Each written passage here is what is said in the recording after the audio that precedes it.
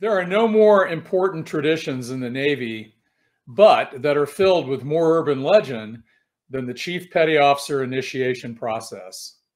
Today, we feature Master Chief Jim Lucey to briefly introduce his book, A Tradition of Change, CPO Initiations to CPO 365 and Back. Stay tuned for our expert panel, including our 13th Master Chief Petty Officer of the Navy and 2 retired Fleet Master Chiefs, to add to Master Chief Lucey's observations and discuss the brilliant performance of our Navy's enlisted personnel. One common misconception of CPO initiations is they've been around since the 1890s. As it turns out, CPO initiations really began to appear during World War II as minor pranks that generally did not violate Navy regulations.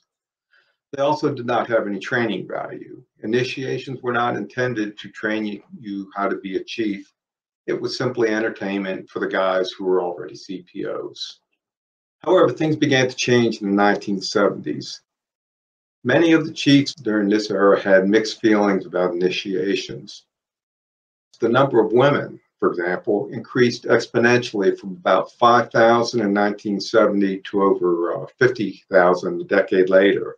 As a result, CPO initiations changed years earlier because of inappropriate lewd pranks that were now viewed as a violation of regulations and policy. However, at sea, especially on submarines, CPO initiations continued as usual with those all-male crews. Alcohol abuse at CPO initiations became an issue in the 1980s and 1990s. CPO initiations were often described as drunk fests with no professional training, but simply entertainment for the genuine CPOs. During this time, professional training associated with CPO initiation was generally zero. Even though the often given reason for CPO initiations was to train new chiefs, CPO initiations were often compared to college fraternity initiations and parties. It came to a head in 1988. Chief of Naval Operations Admiral Trost came very close to banning CPO initiations as a result of egregious alcohol-related incidents. Several of these related to the death or injury of naval personnel. This included a growing number of DUI incidents related to CPO initiations. Many of these incidents were reported by the press, which drew the attention of Congress, but it just wasn't DUIs. Many CPO initiations were getting out of hand with crude and lewd behavior. There was a conflict of Navy regulations with regard to hazing by creating an unsafe and hazardous condition for selectees. This in turn focused the attention on the CNO towards eliminating CPO initiations and simply having a pinning ceremony. However, the Master Chief Petty Officer of the Navy, Dwayne Bushy, presented a plan to the CNO to implement reforms to CPO initiations. The first step would be to ban alcohol consumption by CPO selectees during initiation. He just looked at me and says, Admiral Borders told you, gave you your order. You will do away with CPO initiations. I said, well then, sir, you better get a new MCPON right now. I said, you hired me as the Master Chief of the Navy to lead the CPO mess. You haven't given me the opportunity to do that. So if you don't have enough faith in me, then you need to fire me right now or give me the opportunity to fix it. And he stared at me for a while and he said, it is going to be a very emotional issue. He says, tell me what you're going to do. And I said, here it is right here. I prepared and I had that outline written up. I called all the Fleet and Force Master Chiefs and I'd call all the MCPONs. So I had my ducks in a row, and he looked at my plan of action, what I was going to do for CPO initiation, and he says, I'll ride with you 1 year. You don't fix it, we're doing away with it. Over the following decades, CPO initiations would slowly evolve into a program that now lives up to the initial reasons for having them in the first place. CPO initiations have been managed by the MCPON since MCPON Black.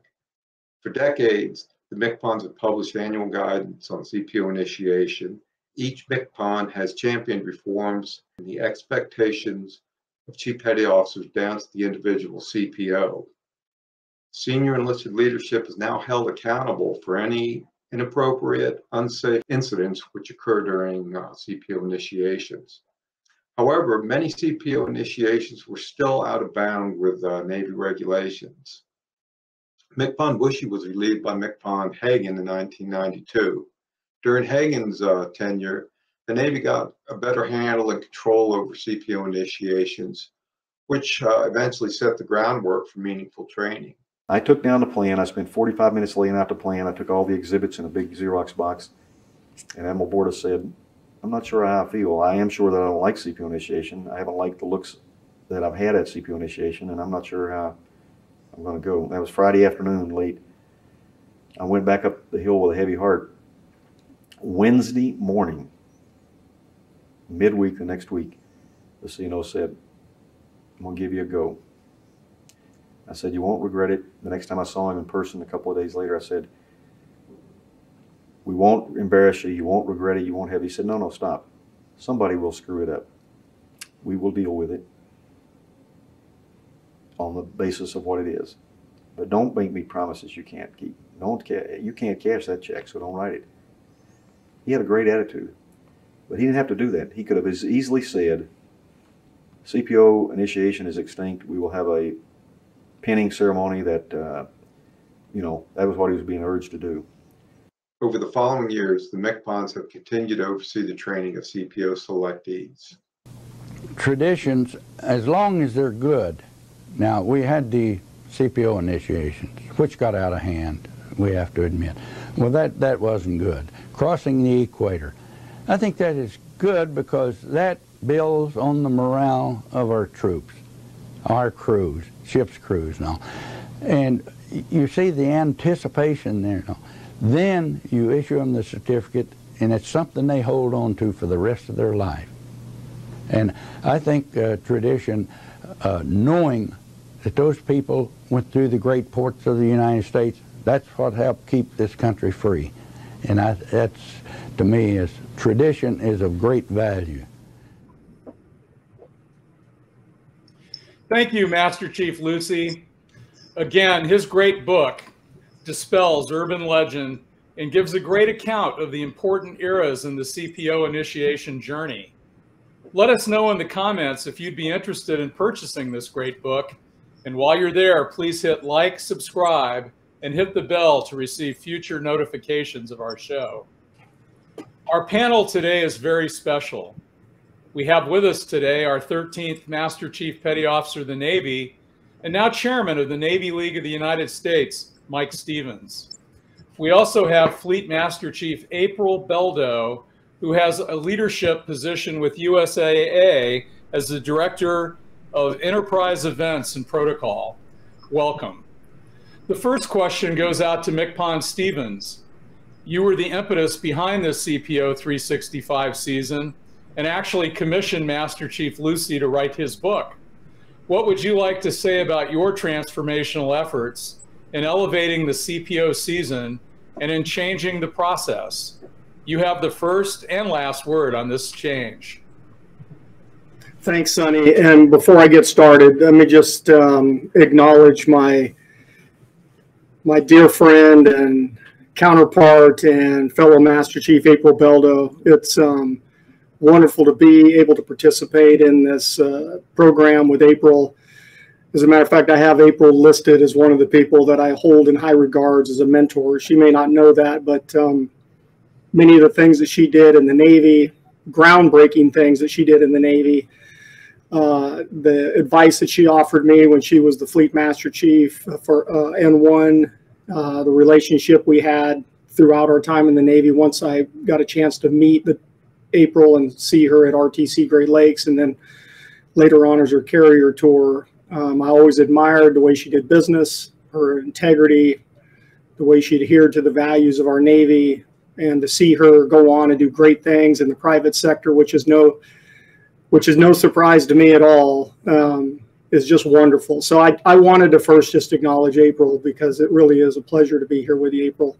And likewise, same with you, Sonny. I mean, you and I have been friends for a long time, and I appreciate all the things that you do for our sailors and the passion you have and for providing us with this opportunity. So thank you very much. Now I will try to answer this question. So there's what people know, and then there's what's reality. And so the iterative step that I took to CPO 365 captured a lot of attention. But let me say this, that I didn't come up with CPO 365. Folks don't know this, but CPO 365 started in Bahrain with the CPO mess that was down there in the 2010 timeframe is when it started, maybe a little bit earlier than that. So MCPON West at the time had brought together the Fleet Master Chiefs, and he said, hey, I think it's time that we really take a good hard look at CPO induction, which is what we were calling it at the time, which was really no different than initiation and transition. We just changed the names, but we didn't change the process. And he said, I'd like for us to start thinking about how we can evolve this and make this more of a professional opportunity and still retain all the goodness, because there's always been and continues to be a lot of goodness with the CPO.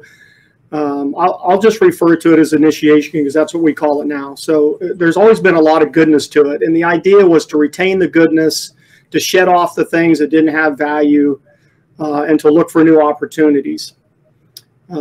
So I was on a plane flying to the Middle East with Admiral Harvey when I was at Fleet Forces Command, and I was thinking a lot about Rick's or MCPON West's mandate or request to the Fleet Master Chiefs at the time.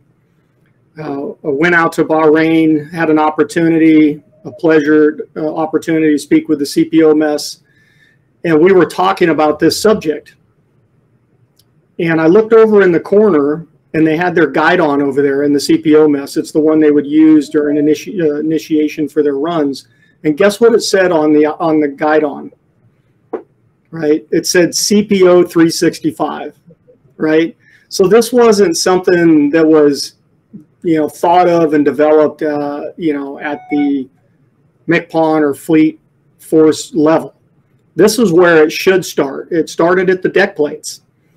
And I asked them, I said, what do you mean by CPO 365? And the CMC at the time said, we don't believe you can build a Chief Petty Officer in 6 or 7 weeks. We believe it takes a year-round concerted effort. So this is what we do. And he laid it out to me.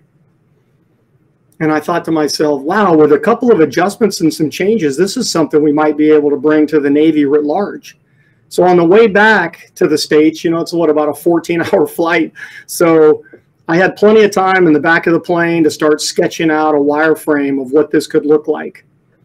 And we brought CPO 365 back to the MCPON's office, and we had a discussion, and Rick West, MCPON West, who's also a mentor of mine, certainly wiser than me at the time and probably still so today, we proposed this to him, this concept of year-round training called CPO 365. And I was young and, full of energy and probably, wanting to move a little bit faster than he or the Navy was willing to go at the time, and rightfully so. And I said to him, why don't we just go to CPO 365 and just remove the initiation part of it, and just retain some of it, right? And he said, no, Mike, I don't think so. I think we got to move into this a little bit slower. He said, maybe the next MCPON or the one after that can consider that, but let's just take a big step though. And so that year, I believe that year was 2010, if I'm not mistaken. I'd have to go back and look at my calendar. But we rolled out CPO 365/induction, right? We didn't do away with the name induction.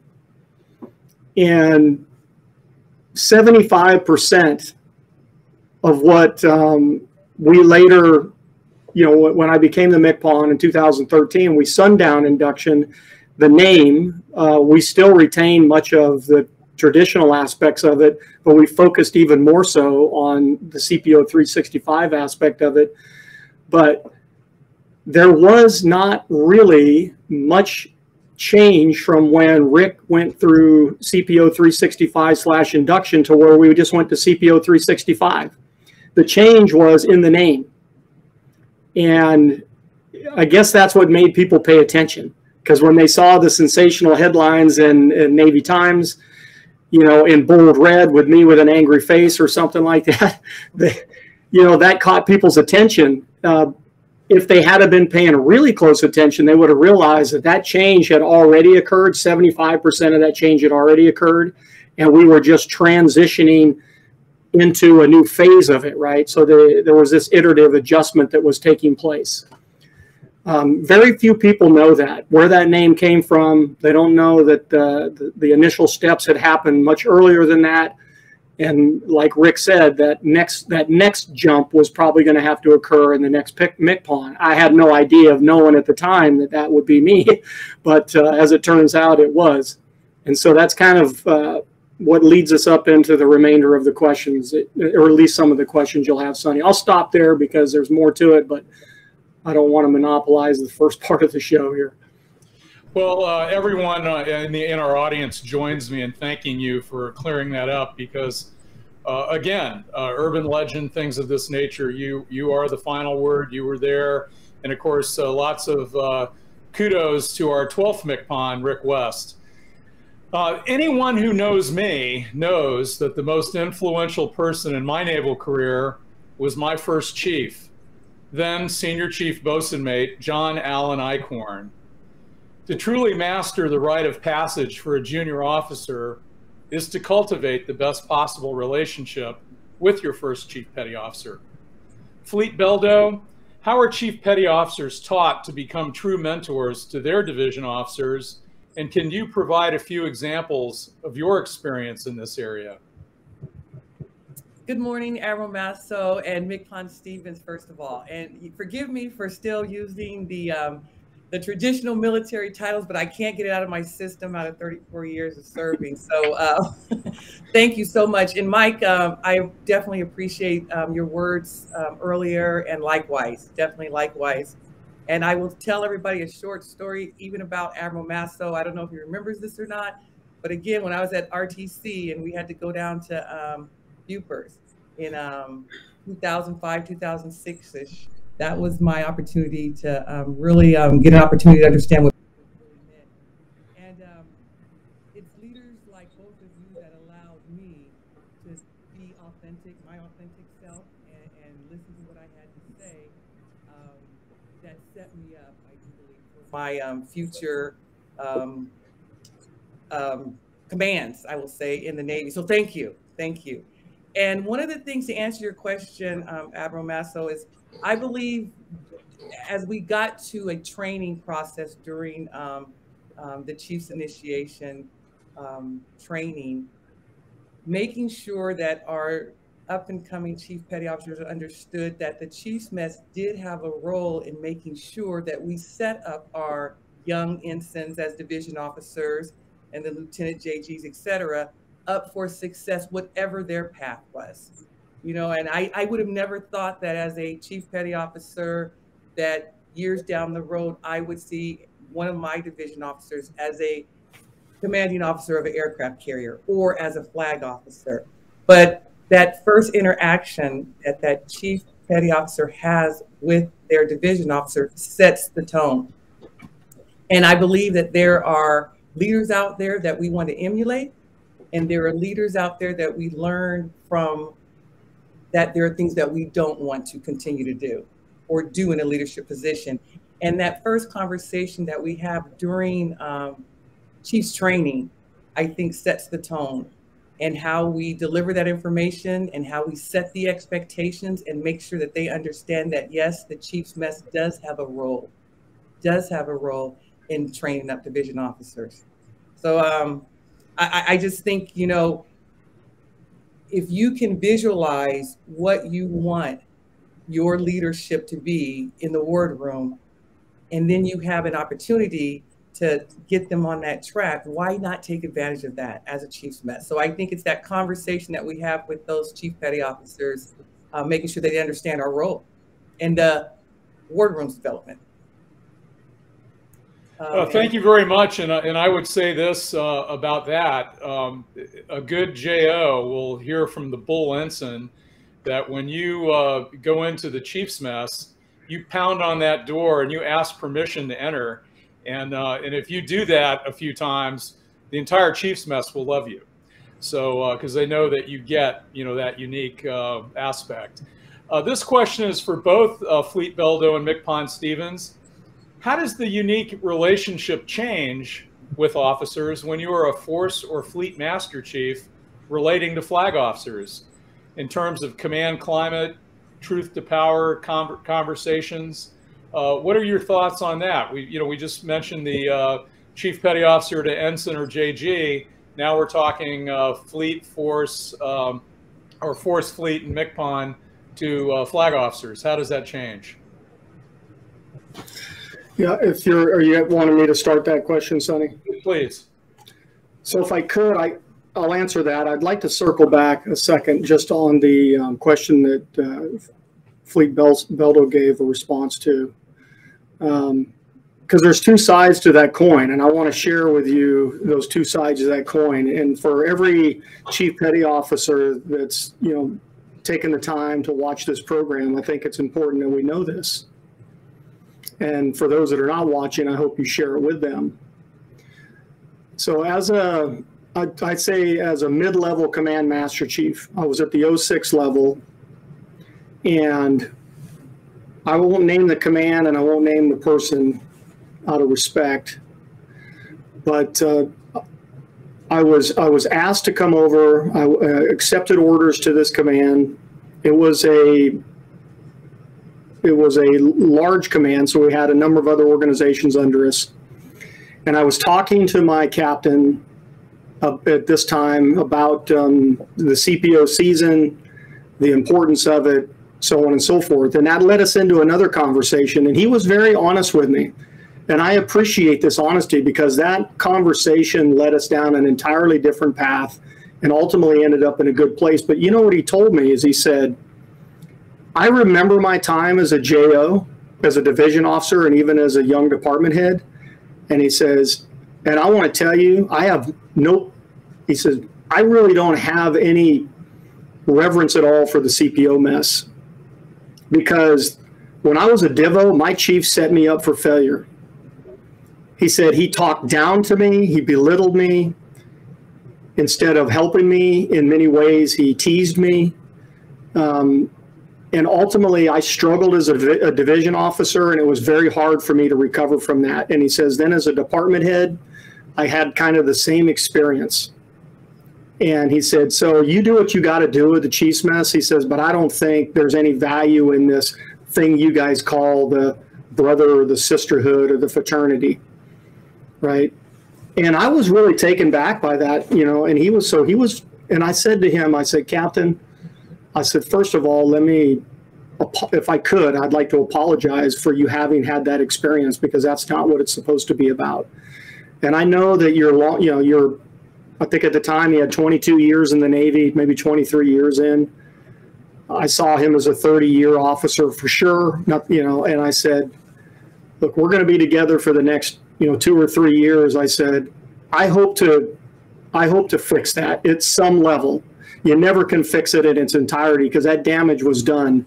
So I spent that next couple of years just really working with our CPO mess to show him what a real CPO mess can do to help him and his command by leading up, by leading down, leading across, being influencers within the organization.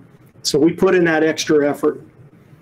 So 2 years later, he's getting ready for his change of command, and he comes to me and he says, he called me Mike. He says, Mike, I'm so grateful for this experience, because I'm going to move on to my next command. And he says, and now I understand the value of a CPO mess.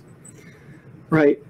And I always tell these chief petty officers, young chief petty officers, look, put in the time, put in the work, be careful what you say and what you do, because the future of the Navy, as far as senior leaders go, every CNO, every vice CNO, every fleet commander, type com, every commander that the Navy will promote one day is out there right now, and they're all junior officers. And the experience they have with us, in large part, will shape the way they make decisions and how they interact with the force in the future. And dare say we've probably had some very senior people that didn't have positive experiences with the CPO mess. And as a result of it, it was very difficult to work with some of those people, and you can't fault them. So I just wanted to touch base on that, because there's certainly a lot more positive experiences than negative, but you got to be careful, because that one negative experience can have a profound impact on not just the individual, but on the force that they may be responsible for leading one day. So I wanted to share that, if you don't mind. Okay, what was the question, Sonny? The question was, but first of all, this is an important discussion, and so if you deviate, that's a good thing. Mm-hmm. But the discussion is we laser focused on the CPO to the new Divo, but now we're talking about if you're a force, fleet, or a MCPON, how does that relationship change in the same influential manner with a flag officer? Mm-hmm. Well, I'll tell you, I saw that play out in spades with Fleet Beldo, and at that time CNP Admiral Moran. I mean, you didn't get anything past Admiral Moran unless it went through April Beldo first. Those two were thick as thieves. They worked closely together, and he made no decisions when it came to the enlisted force without having an in-depth conversation with her. And I was very thankful that I had the relationship with Fleet Beldo, because on many occasions, I would get the invite to come up to the hill on N1 there and sit in the conference room with April and Admiral Moran, and I had the privilege of witnessing, the influence and the reverence that she had and he held in regards to Fleet Beldo. And so I had a chance to really watch that play out. But I will say, I don't know who's mentoring who at that level, right. Because you're both about the same age. You both have a lot of experience. You just have slightly different perspectives because you grew up in the force different, but a lot of your experiences were the same. The flag officers I worked for were Vice Admiral Mel Williams, Admiral Harvey, Admiral Greener, and then Admiral Richardson. What do you teach those guys? These are some, I just say they're brilliant, if not geniuses. They're good. They're amazing people, person leaders. And so I think it was a shared space. I had the opportunity, hopefully just through my actions and the way I did business and the commitment to the Navy, to have some influence on them. And likewise, the way they made decisions and the way that they solicited advice and recommendations from me, I always felt grateful because they never had to do that, but they did. And I was able to provide them with some different perspective. But I think it's a mutual relationship. I'm not going into the room and teaching Admiral Richardson how to be a leader or how to make decisions. He knows how to do that.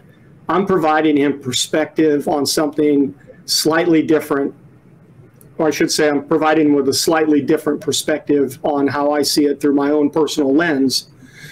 So I think if you're a young Master Chief or Master Chief and you get selected to go serve with a flag officer, take that promotion or that opportunity with a great deal of humility, because you're probably going to learn more from that individual than they're going to learn from you. But every time you get the chance to provide them with some insights, know what you're talking about, be thoughtful, do your homework, right? Don't go in there half-baked and provide some response that may or may not be accurate, because all it'll do if it's not right is erode your credibility. So I used to say I'd rather get it right late than wrong early, and do my homework, right? And I know Fleet Beldo knows what I'm talking about, because if you go in there and you're kind of half cocked, they'll look at you like, what kind of advice are you giving me, right? And so you learn. I learned that with Vice Admiral Williams, because we had these conversations. He said, look, I want your advice, but I want to make sure that what you're telling me is spot on, because if it's not, I may make a decision and it may not be the right decision, right? So I think these are mutual relationships, Sonny. Fleet Beldo, what are your thoughts?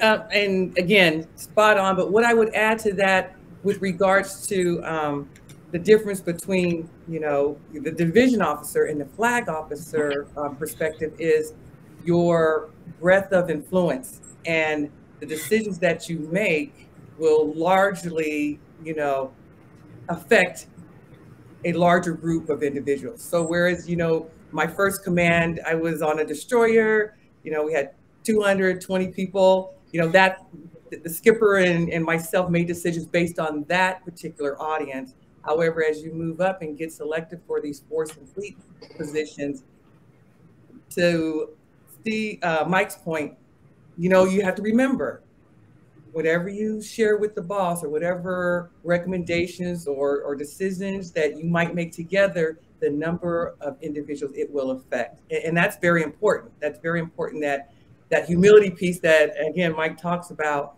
Yes, we're in this position, grateful to be in the position, but understand, you know, why we're in these positions and what we share with the boss. It's going to, you know, affect a lot of individuals, sailors. So we need to make sure that we do our homework and we go into the situation very humble. When I was View PERS, I'm sorry, Fleet, go ahead. And I was just going to say, and remember that our decisions also affect our bosses, you know, I say brand now because that's what I use in the private sector, but, you know, their, you know, what's the word I'm looking for, Mike? Credibility, their credibility. Thank you. When I was View PERS, and I've mentioned this to you both, and you knew it really in the moment, I had about every 6 weeks what we called a two-star night out. And I had Michael Harris, who was the Master Chief of PERS 4, which is all distribution and placement. I had my Force Master Chief, Daryl Charles, who was my right arm in the command.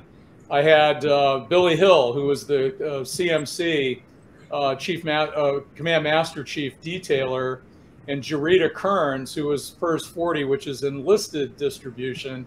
And we would go to dinner and eat barbecue, or we'd go to, we went to Memphis Tiger female basketball, you know, women's basketball games. We went to various, you know, Memphis Redbirds, you know, wherever we could get together.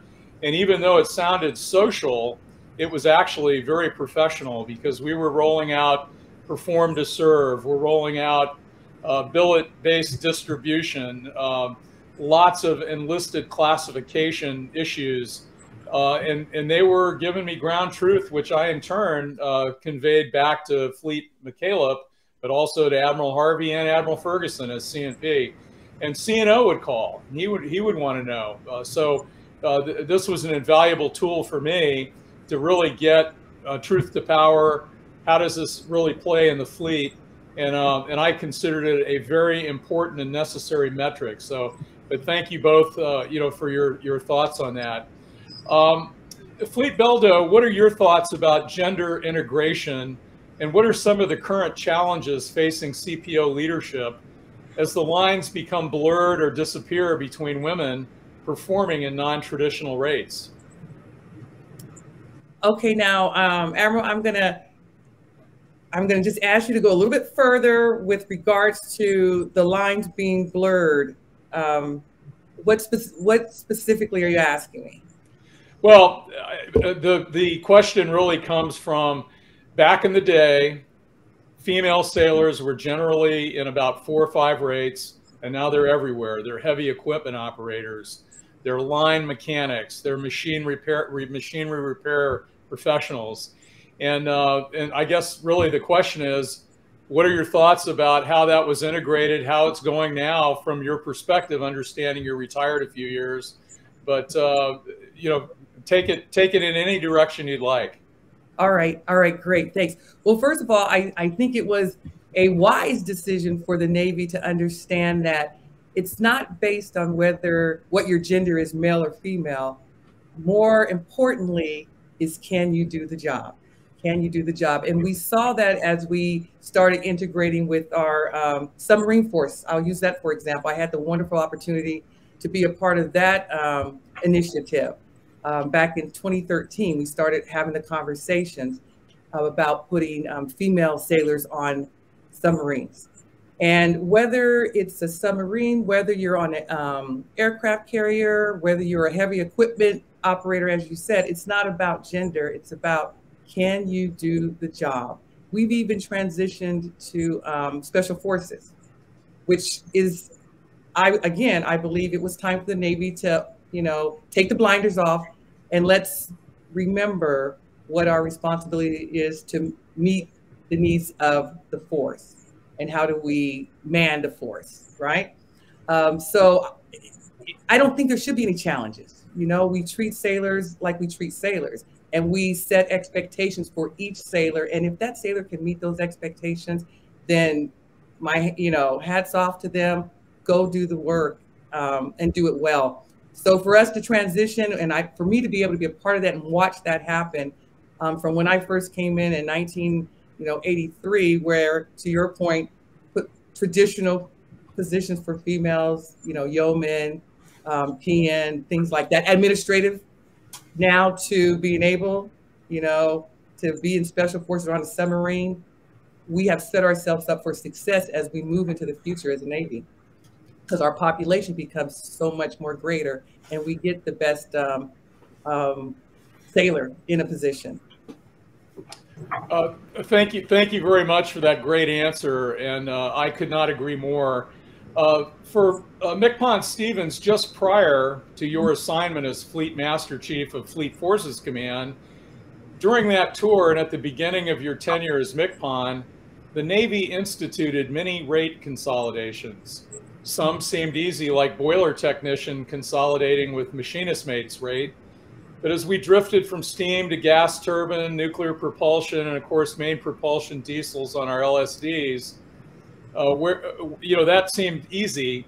But where were consolidations more tricky or harder to grasp for the rates involved? And some come to mind where there was always a rate that seemed to be at a loss for equal opportunity and promotion in that. Any thoughts from you, MCPON, and then I'll take your thoughts as well, Fleet, because of your N1 experience. MCPON. Sure. I'd certainly love to talk about that. I also would like to just add on to what April said again. So this is me, constantly deviating from the script. But which is okay. With our women in the Navy, I think when you look at the more junior sailors, and I'm talking, E5 and below, we have a lot of women in a lot of different places. I think where it starts to get really challenging is when it becomes more senior, and we're working really hard at it. I know I talk to leaders in the Navy, but we're still not there. Creating the environment that is, and I'm careful when I say accommodating, because I don't mean that in a soft sort of way. I mean that you have to recognize your total force, and you have to have an environment that's established and that you can maintain, that affords this equal opportunity for everybody to seek the opportunities that the Navy has. And it really used to bother me when you would look, you start getting up into the E8, especially in the E9 level, and the number drops precipitously. And so I remember traveling around the world and talking to groups of women about why that is. And I got to tell you, the perception that I had was wrong, because what they taught me was that basically we didn't know what we were talking about. We were assuming it was one thing when it was something entirely different. And it's not any different in the private sector. When you look at something like, I think 40% of all women that graduate from, or all 40% of all graduates from engineering programs are women, but less than 10% of women make up the engineering professional spectrum. And it's this, you talk to the private sector and you talk to the Navy, what they will tell you is it's the conditions. It doesn't afford the opportunity to stick around for the time frame that's necessary. Not everybody has the stick-to-itiveness and fortitude that April has. I mean, Fleet Beldo sacrificed a lot to stick around in the Navy as long as she did and rise to the level that she's at. And anybody that knows her knows the sacrifices that she made. And You know, I think that we have to really take a good hard look at that, and I think we are. You know, it's just moving like molasses sometimes to get there. So senior or junior ratings, yeah, we're doing a good job. We have a lot of women filling those positions, but as we move up the chain, what we'll find is that those numbers get really small, really fast, in proportion. I'm talking about in proportion, right? So I say that so that, not because I'm saying here's how we fix it. I'm just saying that we always have to be mindful of that. And we have to be working towards it. That's all. And I do think the Navy's doing that. April and I are both on a group that's looking at problems, you know, challenges like that and others. April's certainly more vocal and active in that than I am because she has the experience and the knowledge, and I'm kind of an observer most of the time, offer us a thought here or there. But anyways, I just wanted to mention that, Sonny. So rate consolidation, you know, you and I talked about this earlier. I know that nobody at N1 and nobody at BUPERS sits around the room and says, you know, how can we make the life of sailors harder? You know, and how could we do something that they're not going to like? You know, these decisions are thought out. They're, you know, we'll just call it, they're war gamed. We understand the pros and cons to it, and these decisions are made because it's in the best interest holistically of the Navy. And sometimes it may not feel like it because it's not about this very moment in time. It's about what the future looks like. You know, I've done some research. You know, machinist mates used to work. You know, we used to call people like machinist mates coal heavers, right? And an aviation structural mechanic used to be an aviation carpenter's mate. And I assure you, when they made those changes, the sailors that it affected were not happy about it, because one thing I learned the hard way is that ratings are just as about an emotional thing as you can bring to the table when it comes to a sailor. They take great pride in those names. They become emotionally invested in those names.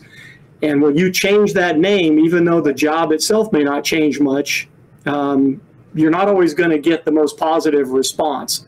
But those changes do have to be made, you know, in order for the Navy to move, you know, into the future. And I always said to a sailor, you want to be you know, what do you want to be first? You want to be a sailor, or do you want to be an aviation structural mechanic, hydraulicsman?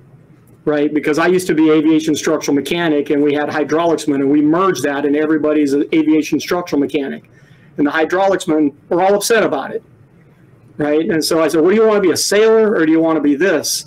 Well, I want to be both. And I said, well, look, in a couple of weeks of training and 6 months of OJT, right, you're just as competent as anybody else in this, you know, we'll call it new rating, and you're still a sailor. I mean, the things that we do in most cases are not that difficult to learn because of the way that we teach and the way that we do business.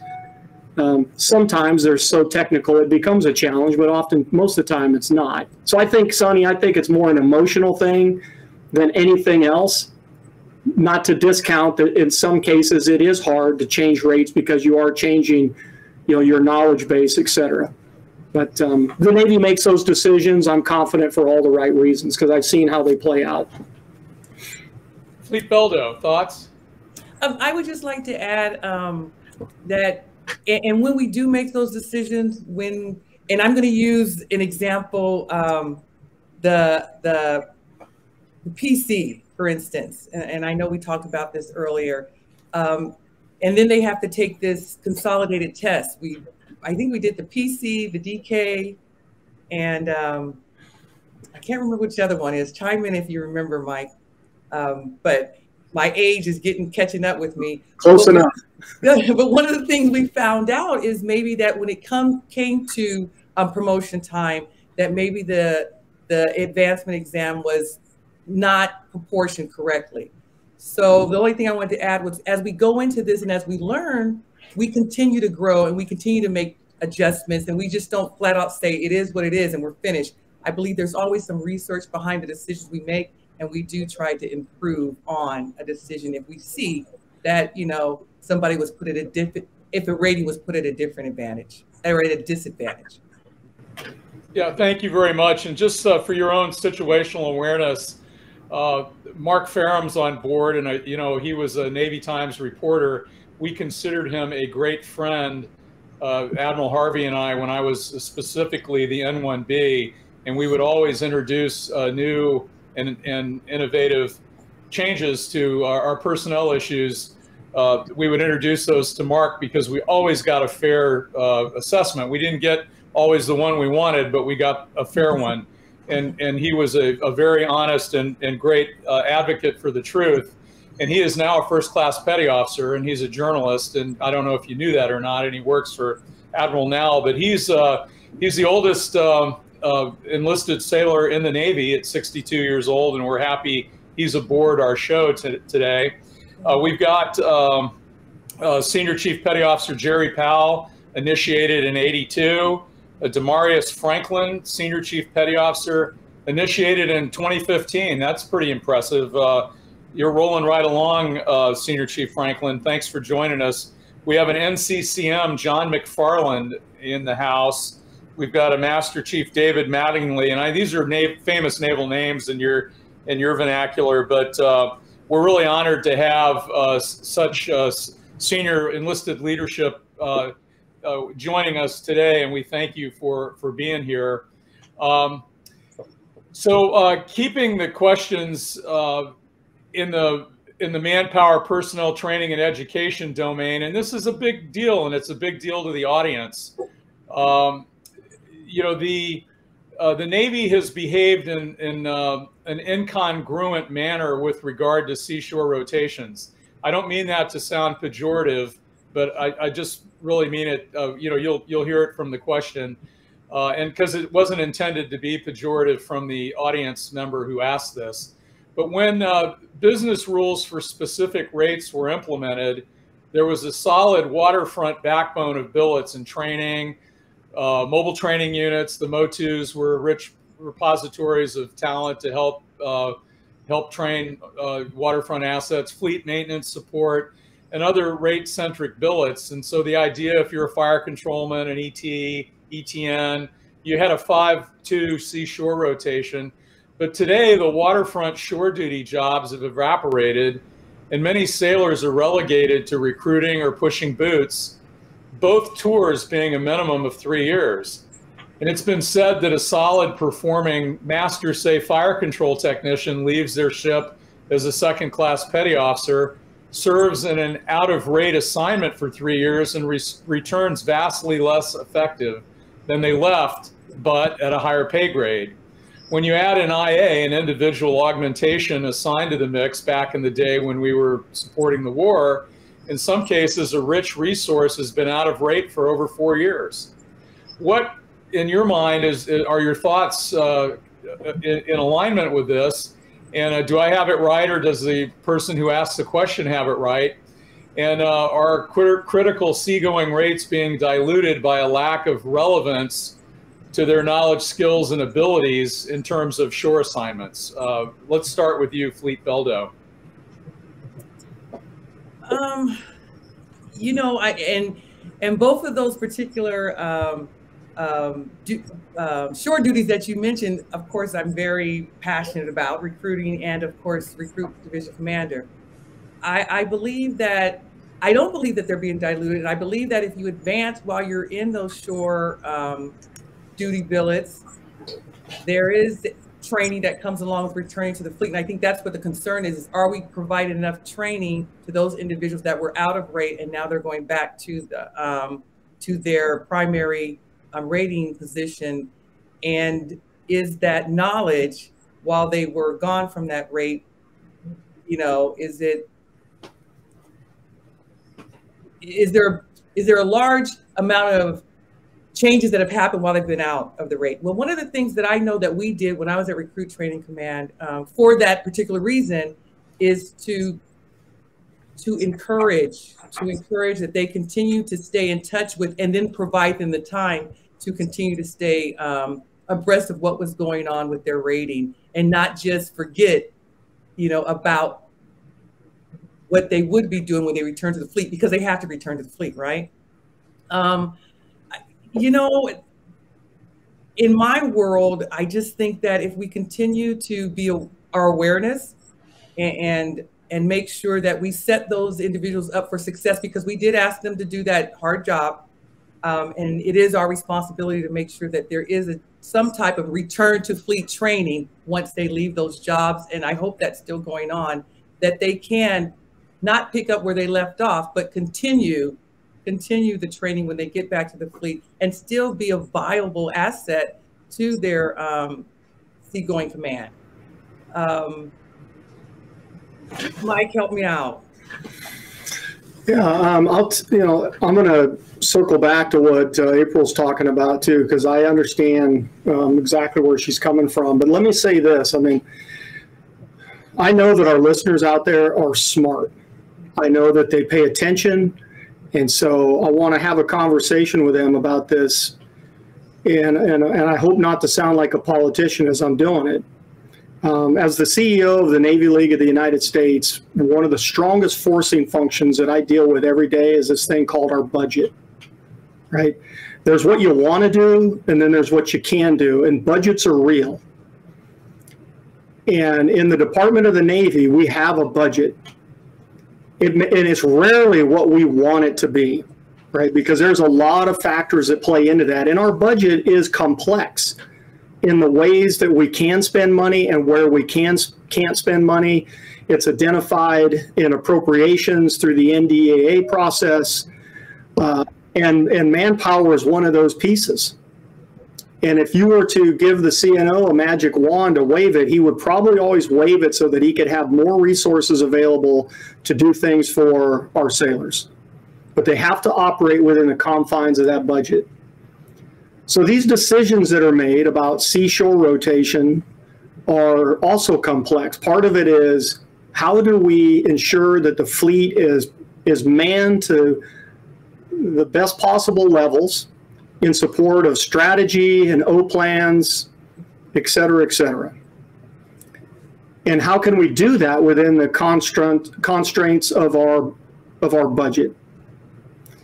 And so we have to figure out where we can reduce cost, i.e. save monies, to ensure that we have sailors available to go to sea, because at the end of the day, that is the most important part of the Navy's mission, is that forward presence, for all the reasons that our listeners understand. And so we take sailors off of shore duty, we place them in longer sea rotations, and we do our best to use our amazing civilian organization to help offset some of those losses. Now, the challenge with that is a sailor goes to sea, comes back, doesn't have a shore duty assignment where they're able to work within their rating, because it's filled by either a contractor or a civilian, a GS worker in some cases. And so those sailors go to more traditional, well, I wouldn't call them traditional, maybe they go to different shore ratings, such as recruit division commander or recruiting duty, those sorts of things, because civilians and contractors cannot do those jobs, at least most of those jobs. So that shortens the shore. One is it shortens or reduces the number of shore billets available, right, in order to increase the number, the population of sailors available to go to sea, right? But it reduces the ability to stay within your rating in some cases, because those shore duties aren't available. Those shore assignments are not available. That's a reality. That isn't something the Navy would say, this is what we prefer, we want to do. This is what the Navy's saying. Hey, we have to do this because we need these sailors at sea. We need to reduce personnel cost, right? Which means that we can't have all these sailors going to shore duty, because it increases your total population of sailors. And we have an end strength that we have to maintain. I think that end strength right now is somewhere around 344,000 sailors today. And it just doesn't, the balance isn't there. You got to have more sailors at sea than you have at shore. And so there's one more part of that. So I think I'll go what April's talking about. It doesn't matter where a sailor goes. There's always opportunity to better themselves. Sonny, a sailor goes to Great Lakes as a recruit division commander. I assure you, when they come back, they're going to be better off for having had that experience. They're going to be, they'll come back and in a couple of months or whatever the case may be, we'll get into some schools, we'll get them schooled back up, and they'll be back on track with their rating. But when they are, they're going to be a much better sailor than when they left, because the things that they will learn, the habits that they will develop, the professional decorum that they will be able to absorb while they're there and bring that back to the fleet and then spread that goodness across the rest of the command. I always loved having a chief or a senior chief that came back from RDC duty, and then you put them in the division. I mean, they just brought a whole nother level of professionalism within the division. And the same goes for instructor duty when they get instructor duty. Same thing goes for recruiting duty when they come back from recruiting duty. I mean, so yeah, they're out of their rate for a while, and what they lose in their rate, they most of the time gain tenfold in the new thing that they're doing, right? And then they bring that back to the organization. So I think a lot of it is also in how we communicate it and approach it, because sometimes we have a tendency to not look at the value of those sorts of things. We want to just talk about what we're talking about now. Oh, they're not in their rate. They're going to go do recruiting duty, or they're going to go do this thing. They're not going to know how to do their job. And we just focus on that. And we don't say, yeah, but what else are they going to learn? What are they going to bring back that otherwise they would never have the opportunity to do? How do we exploit that? How do we make the best use of that? And then, oh, by the way, we'll get them up to speed, right? I mean, that's the approach that I take. Well, I appreciate your great answers, both of you. I want to redirect back to CPO 365, and I want to connect it to Navy history. And that's who we are, and that's what we honor and revere. And we're honoring and revering 100+ years of CPO leadership. But how does the USS Constellation, Constitution fit in to the 365 and the emphasis on naval history, teaching the correct singing of Anchors Aweigh, all of the things that go to the core value of a unique attribute of a Chief Petty Officer.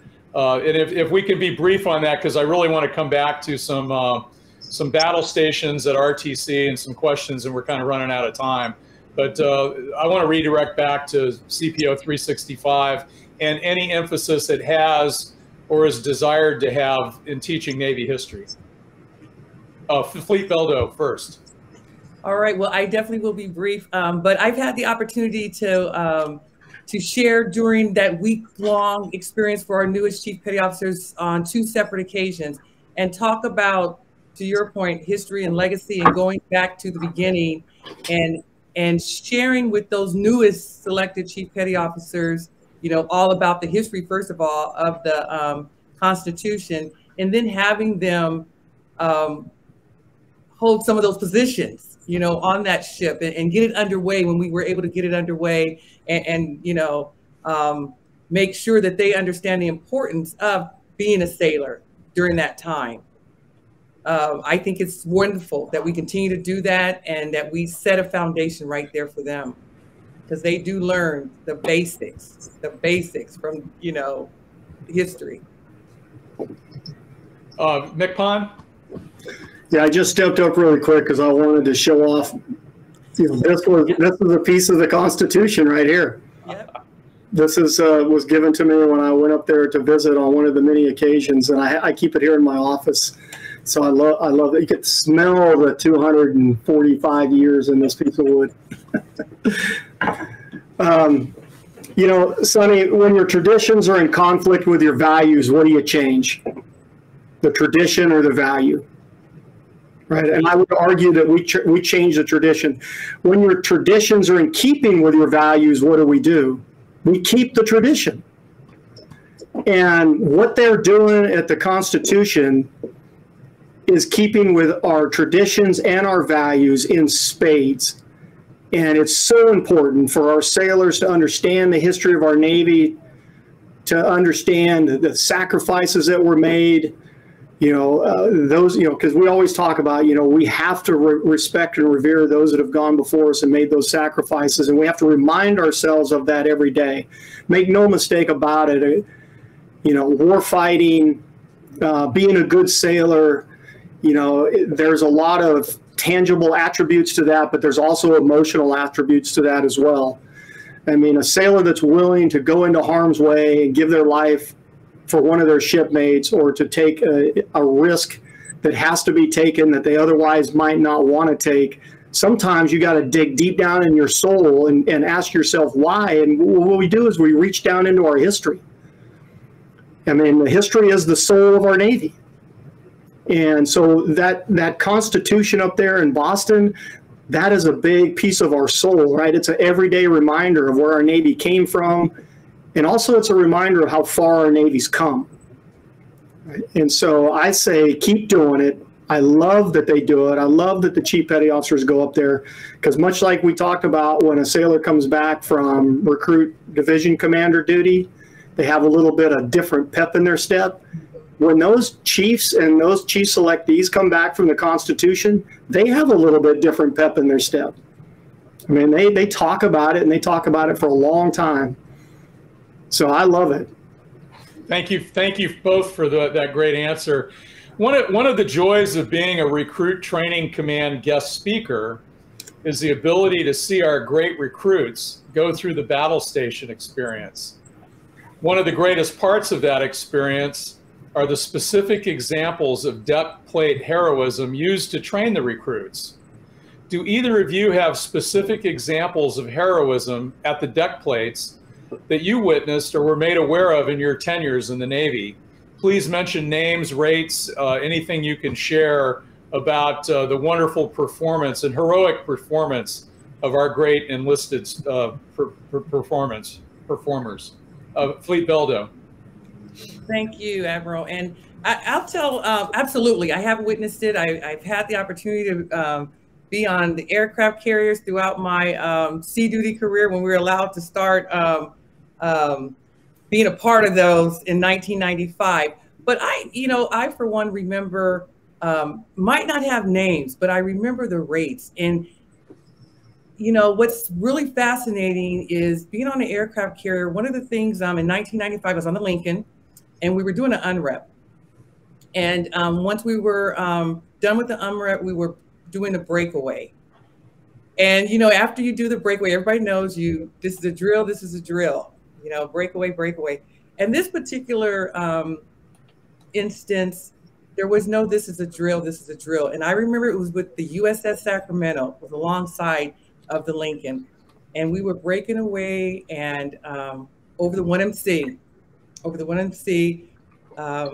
we heard the announcement, and unfortunately we did collide with the Sacramento. And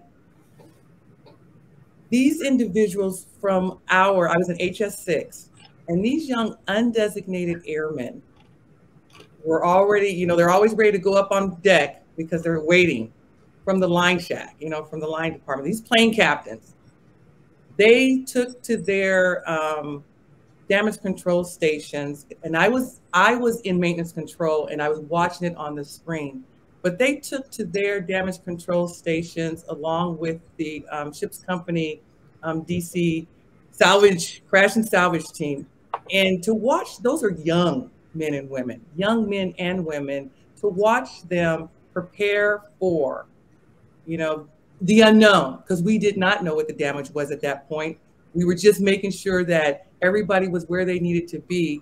But I, as a young AZC at the time, first deployment, first opportunity, to be at sea and to watch them choreograph, because that's what I'll say it was, but everybody was where they needed to be. And again, I just mentioned the line shack that I was a part of, because those young undesignated airmen, been in the Navy probably less than a year, were on station, manning hoses, and were prepared to do whatever they were called to do based on skipper's instructions. So that's what I remember. And that was young in my career with a chief, but not even having to say anything. They just all did what they were supposed to do.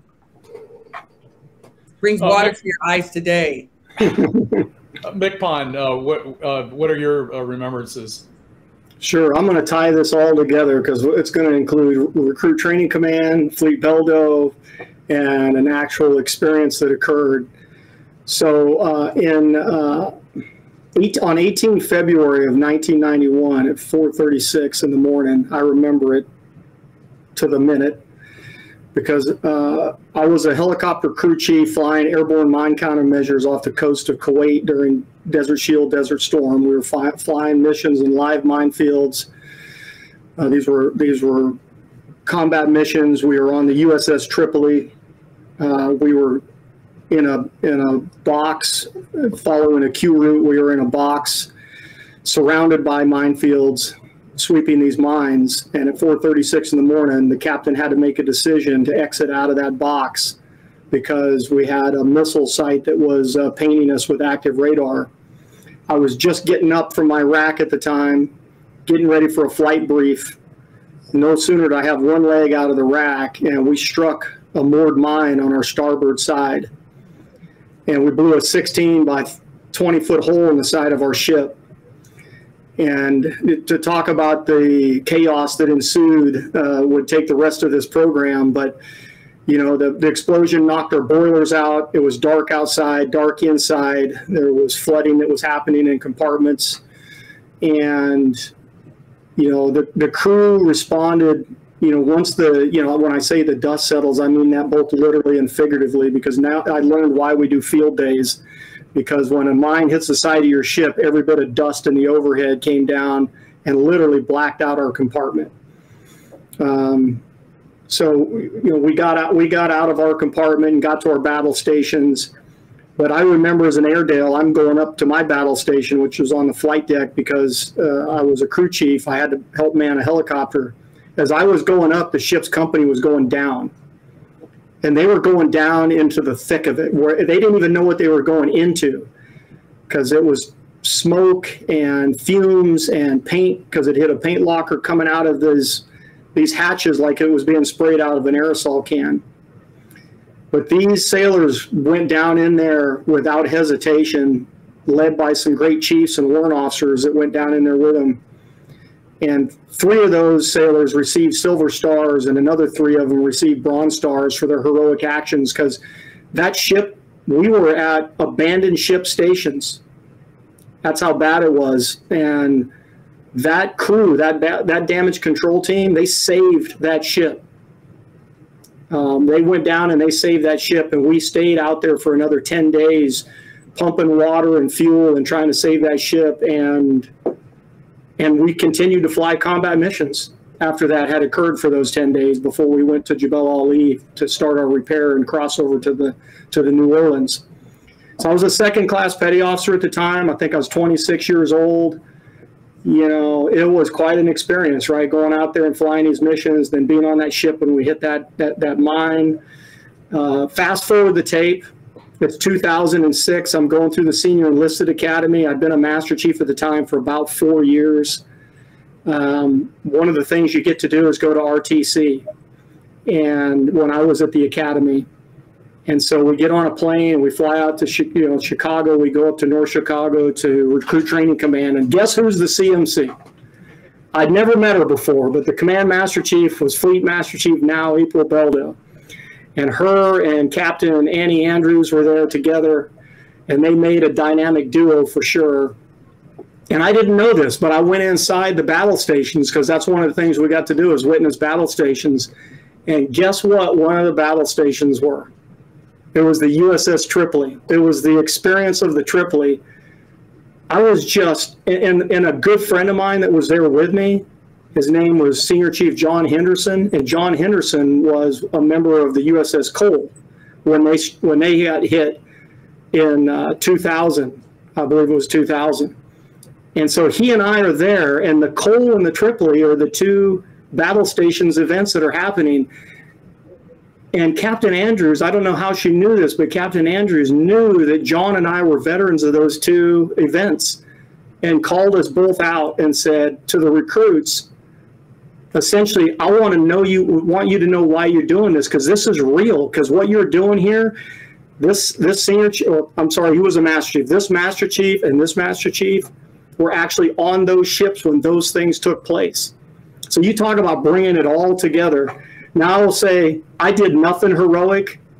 You know, I did my job and survived. The people that did the heroic things were those 3 Silver Star and 3 Bronze Stars, and those men that went down into that hole of the unknown to save that ship. I think about that often. I'm like, who does that? Who goes into an environment like that? You know who does that? The United States sailor. That's who does that. They sure do. They sure do. Thank you for sharing those stories. And of course, Captain Paul Wren, commanding officer then of the Sammy B. Roberts, you know, he's got a lot of great stories regarding his crew, and so many stories. What are your thoughts, and this comes from about 6 people in the audience, on advanced education for chief petty officers? And I would say in Millington we had 400 plus chief petty officers, E7s through E9, and most of the students in our advanced education courses came from that population. And every quarter it seemed like we were honoring, you know, 10 to 20 you know, graduates with bachelor's and even master's degrees. But what are your thoughts about a chief petty officer making the time for secondary education of Fleet Beldo? I think it's important. I think it's very important. I believe that we need to balance that to make sure that it does not, you know, take the place of their primary responsibility. But what I will share is we are not always going to be in the Navy. And we're going to retire. And when we transition to our to corporate America, if that's what we're going to do, that goes a long way. That is what they're looking for. That's how we continue our purpose, you know, in the country, you know. So for somebody to say I don't need to be educated, I think that's a misquote. But there's a balance there, but it is very important, and we need to continue to do whatever we can do as an organization to promote that, because they will not always be in the military. Yeah, let me jump on that before we get to MCPON's answer. In Millington, we had a lot of individuals say they retired. They were at 32. They needed to go. It was time to retire, and they went right into secondary education teaching jobs. And of course, in Arkansas, for example, they could immediately go, other than having in Tennessee, you have to take extra courses and all this kind of thing. But Arkansas was they loved having a former chief petty officer, retired chief petty officer, because control of the classroom is not even open for discussion. A seasoned veteran chief petty officer knows how to handle a class. And they love, I mean, it's beloved. It's not a heavy-handed, you would think it's not heavy-handed at all. It's just these people bring this experience in these classrooms, and they explode in knowledge and connectivity to the students. And so that was a real nice second-order effect for those retiring directly. In Arkansas, public education said, hey, we'll hire as many as will come aboard, which was kind of neat. And of course, some of those, if you know the neighborhood, Atoka and, you know, Mumford and all these places, it was a little bit of a haul driving wise crossing the Mississippi River Bridge, but there were great jobs available. MCPON, your thoughts on secondary education? Sure. I can't remember the exact year, but so this will also speak to you when you asked the question earlier in the program about you know, working with senior flag officers. So it was either 2013 or 14. I can't remember, late 13 or early 14, but Fleet would probably remember better than me, when there was this big push to remove tuition assistance and put it into the operating account. It was a DOD decision.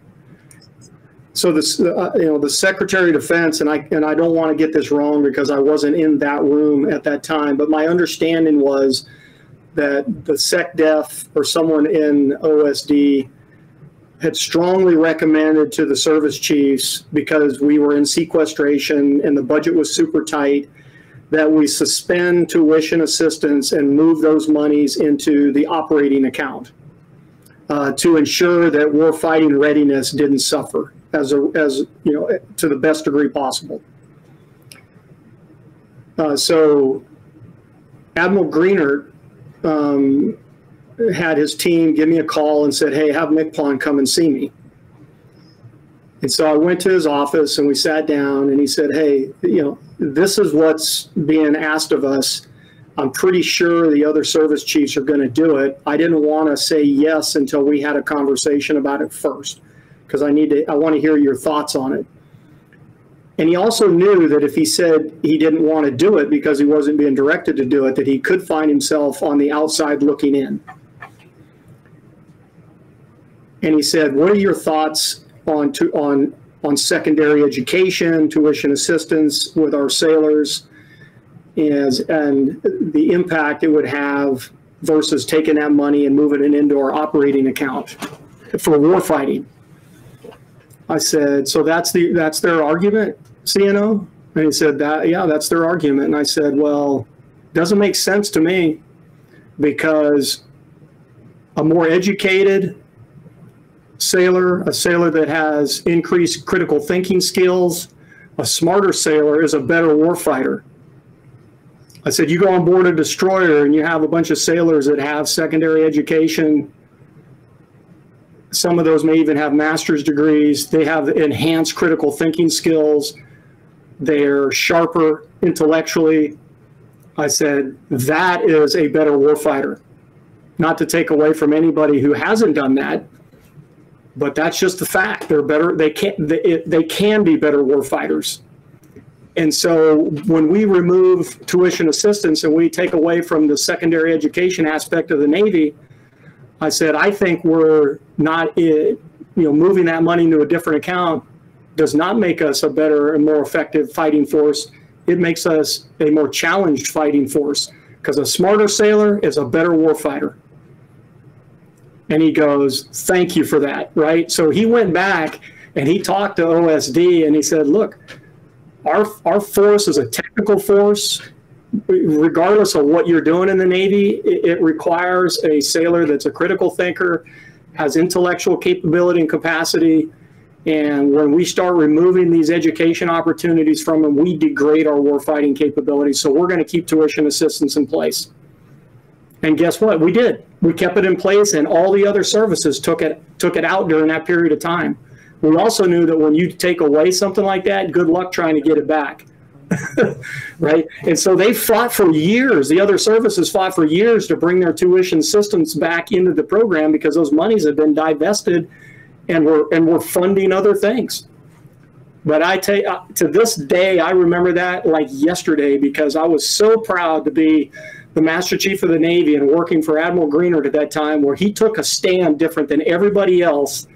And he did that because he believed it was in the best interest of our sailors and our Navy, even though it probably wasn't a popular decision at OSD at the time, because they just wanted that money back in the operating accounts. So my feeling is, it's not just good for the Chief Petty Officer, but an educated force is a better force, and it's good for every sailor in the Navy. And I'm excited that our sailors have the opportunity to get those educations, and April and I are both benefactors of tuition assistance and secondary education. And that's opened up new windows for us, since we've gotten out of the service, and it probably made us better than we would have been while we were in uniform. Yeah, my Force Master Chief, Daryl Charles, got both a bachelor's and a master's, and I never even knew he was in school, because he wanted to keep it under the radar, and it never interfered with his duties. He was everywhere. He was like Superman. If something was going on in housing, he knew about it. And Jim Monroe, Force Monroe at Surfland, was another one just like that, who took, got great benefit. And you would hear something on the news, and you'd have to deal with it in the morning. And Force had already been, on the ship, had all the, I talked to the chief's mess. I know the ground truth, but never, his education was always an adjunct, and it never interfered. So a couple, regrettably, this rich discussion's got to come to an end.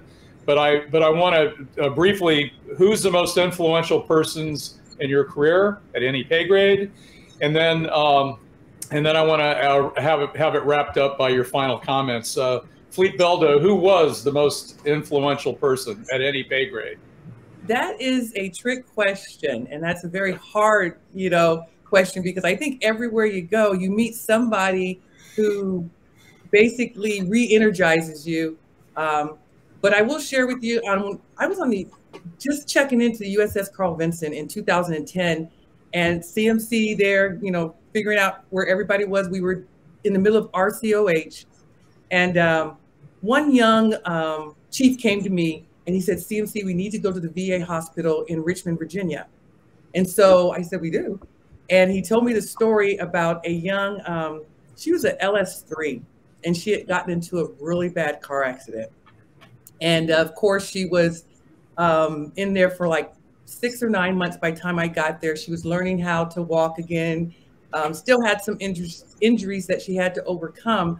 But bottom line was, we need to go there, CMC, because prior to her car accident, she had just completed her ESWS qualification.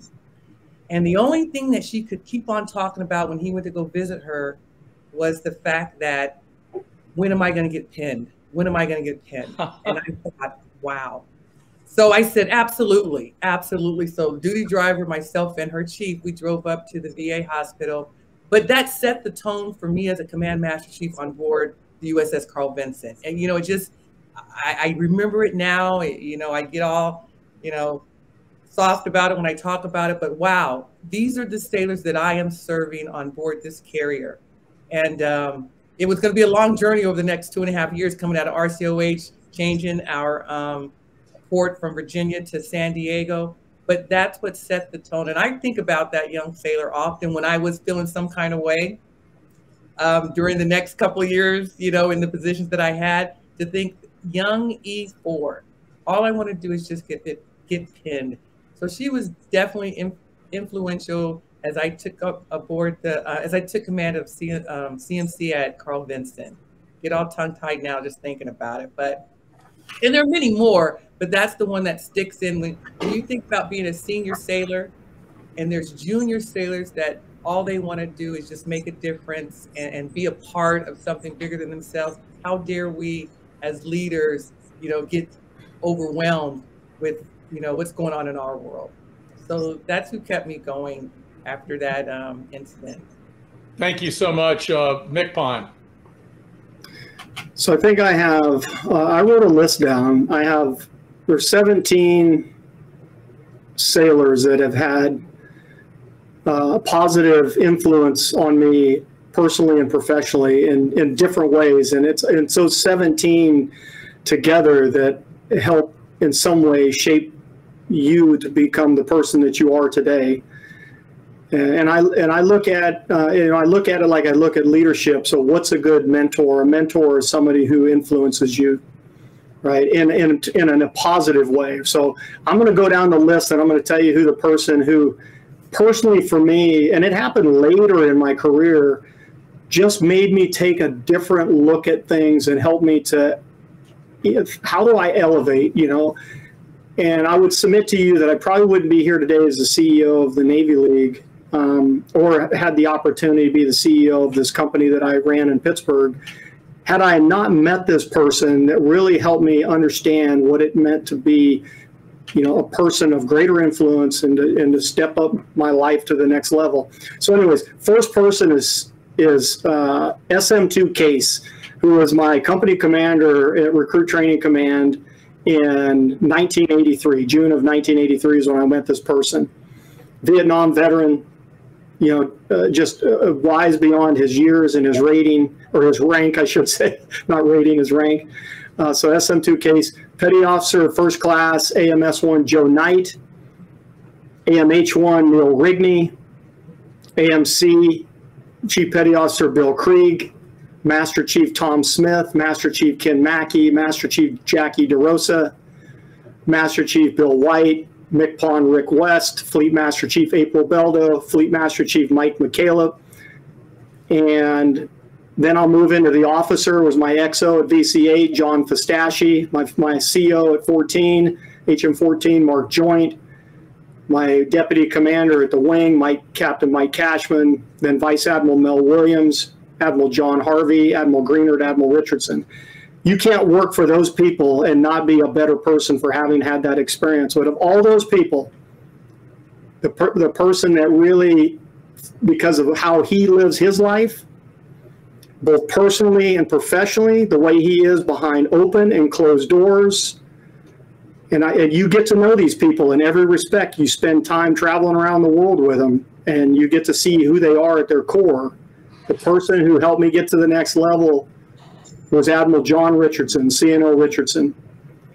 And I'm so proud to say that we still interact today. He's an executive vice president on our board here at the Navy League. He has an office in our building. And so I get to see him once every couple of weeks and have a conversation. But he's such a good and decent person, and in and out, recognizes who he is as a person and is willing to sit down and have just whatever kinds of conversations or interactions that are necessary to help you get to the places that you want to go. And so I just hold him in reverence and high regard. But every one of those people have had significant influence on me personally. I know April doesn't know that because I've never told her that. But I watched her from the time she was a recruit training command till her carrier tour and till her time as a force and a fleet. And I love the way she interacted with sailors and her passion and enthusiasm. And then I've just watched her in her private, her civilian career as she's moved up and along and continues to interact with the Navy and be involved in ways that are meaningful. And, she's a role model.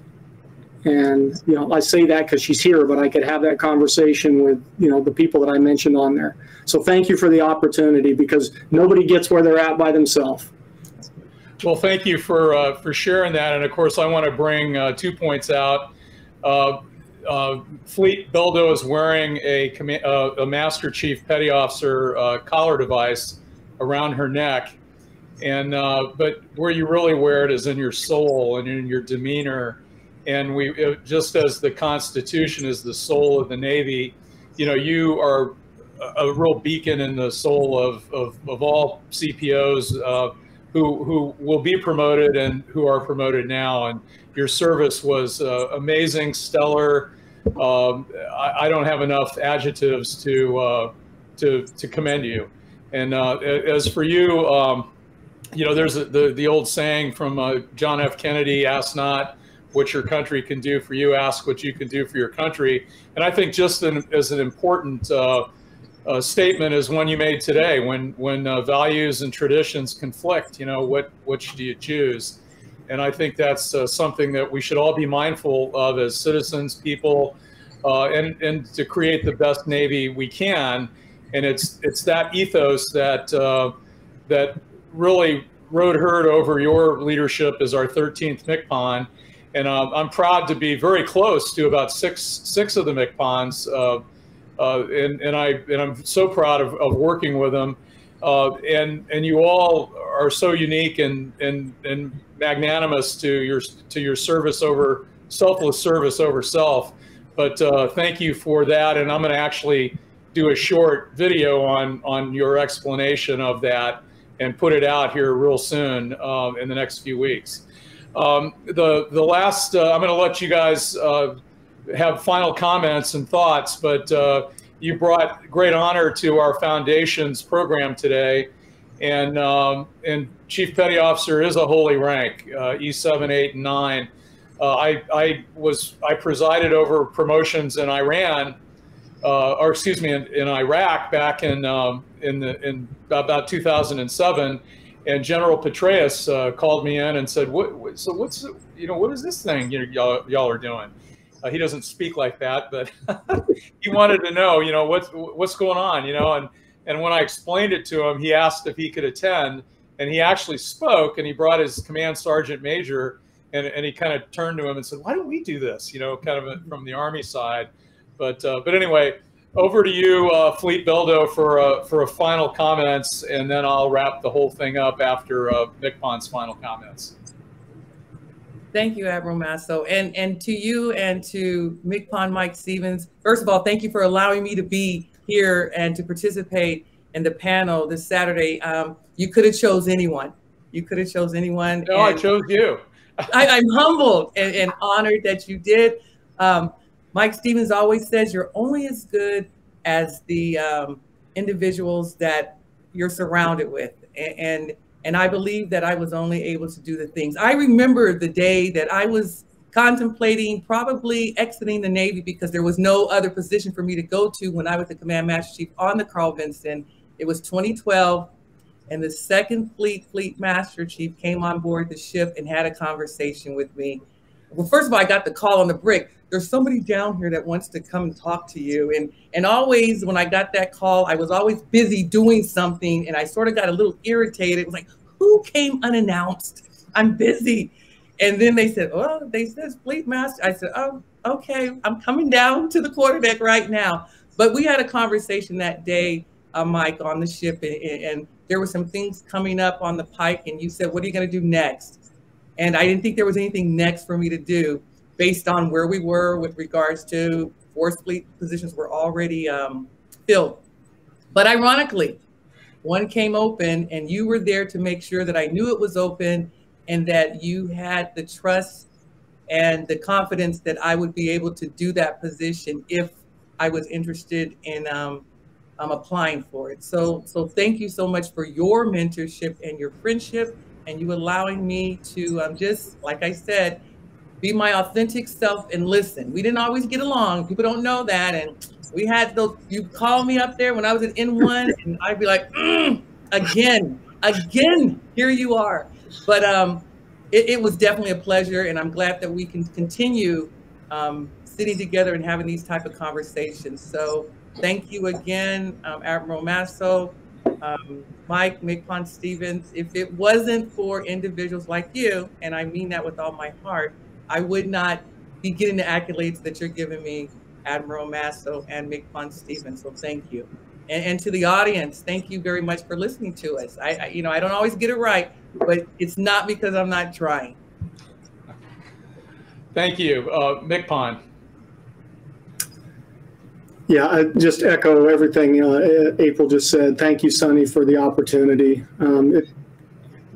You should, it's easy to lose sight of it sometimes, but we should never take moments like this for granted, because how many people get an opportunity to sit down with the CEO of the foundation that you're leading there at the History and Heritage Foundation there at the Washington Naval Yard, and have a conversation like this. Look, there's no sailor out there that needed more help than me, and the fact that all the sailors that I read off earlier, and then the tens of thousands that I knew and didn't know, that had me, that took care of me directly or indirectly, provided me with every opportunity that the Navy put in front of me. I could only hope that in some small way that I was able to live up to their expectations and provide them with the leadership that they deserve and frankly should, expect of us, demand of us. And so I just wanted to close by saying thank you. Thank you to the sailors that served before our time, for those that served with us and that serve today. Because I know this, without our Navy, the world is a totally different place. And 71%, I believe 71% of this planet is covered in water. And the United States Navy is somewhere, really, the United States Navy is everywhere all the time, ensuring that to the best degree possible, our world, our nation is secure, our world is secure, that commerce flows freely, that we keep the bad guys in check. Everybody knows we got those SSBNs sitting out there somewhere as a deterrent. We have those aircraft carriers that are able to launch a strike at a moment's notice when the president says, "Where's my carriers?" We have all those combatant ships out there providing ballistic missile defense and other operational requirements. And then all those ships that are out there providing the support that's necessary to keep the tip of the spear going. Right? Without our Navy, this world is not the world that we know today. We think that the world is a little bit chaotic sometimes. You don't want to know the world without the United States Navy. And so to have served in it and continue to be a part of it in some way is an honor beyond pale. And I'm just grateful to have been a part of it and continue to interact in some way. And I thank those sailors that are out there doing the heavy lifting, and their families out there doing the heavy lifting. So thank you very much for this opportunity, Sonny. Today's second Saturday show has been remarkable, especially given the stellar careers of our panelists and their honest and forthright answers to some tough questions. One thing is for sure, underscored by MCPON just a second ago, our sailors will always exceed what we ask of them because of great leaders like you've seen today. MCPON Stevens, Fleet Beldo, thank you. If you liked our content today, please hit like, subscribe, and ring the bell. It helps our foundation immensely. Please consider joining our foundation by just checking in at www.navyhistory.org. Happy Saturday. Enjoy the rest of your day out here.